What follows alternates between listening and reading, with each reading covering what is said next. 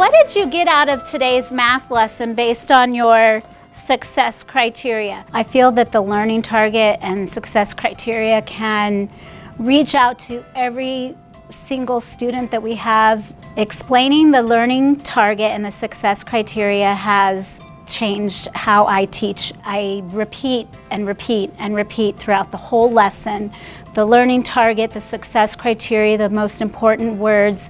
The more that the kids hear it, the more that they see it. Oh yeah, this makes sense now. This is why I'm doing it. Based on our learning target, look at the words we pulled out. Do you see any of these words here?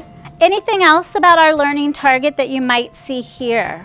The success criteria, the learning target, is geared toward any student as long as the teacher can dissect it, pick it apart, draw a picture. I drew the shape of an array, a square, a rectangle, having the visuals for those visual learners and having the words for the reading learners. Our learning target said today that we needed to do a math drawing. Yes. So your math drawing was your array.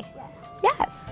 Taking clarity, I feel it taught me to really dive deep into the learning target, pull it apart, pull out the rich math vocabulary detail, circle it, highlight it, come up with synonyms. I feel having the students understand, pick apart, put it all back together, put it in their own words, repeat it, say it after me, whisper it to your neighbor. The more it's said, the more it's talked about, the more it's written about, the more pictures to help show what the learning target is, gives every child a chance to understand what the teacher is teaching that day, that moment, for any lesson.